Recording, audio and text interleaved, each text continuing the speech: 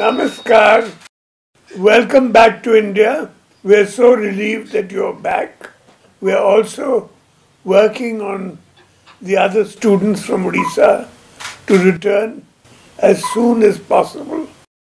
Could you please relate some of your experiences? Thank you very much, sir. As we got the notification from the Odisha government on 25th February, we contacted Ravikant sir on WhatsApp about our situation at Ukraine and about our evacuation plan. Yes, sir, mostly students are evacuating through the Romanian-Ukrainian border. We give all the information to Ravikant sir through WhatsApp and contacted him. And after the crossing the Ukrainian border, the embassy officials received us at the Ukrainian border, and then they travel us to Bucharest, the capital of Romania, which is 500 kilometers from the Romanian border.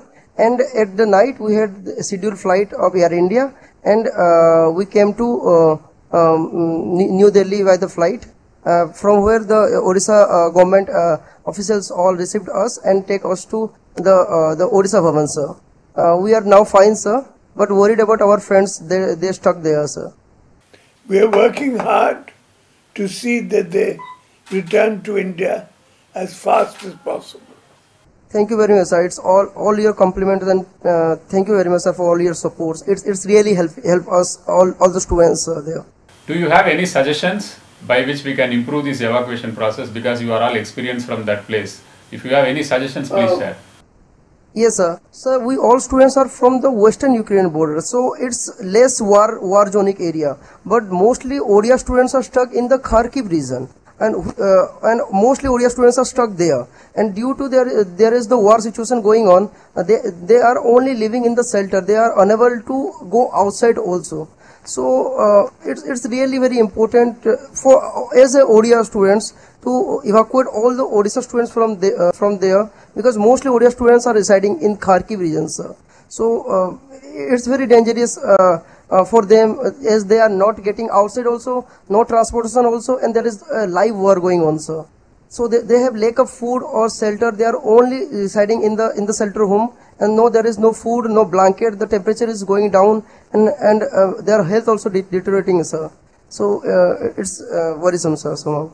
I've already spoken to the Home Minister and to the External Affairs Minister to help us as much as possible. I'll speak to them again.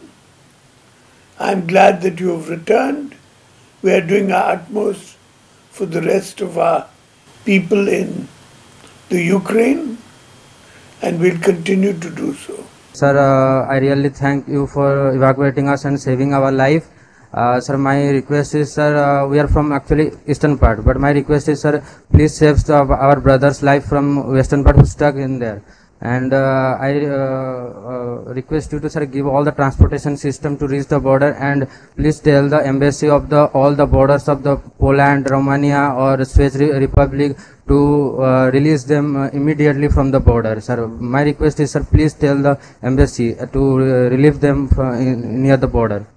All right, I'll do that. Thank you, sir, very much, sir, for supporting us. We'll continue to do so. Thank you very much. Thank you, sir.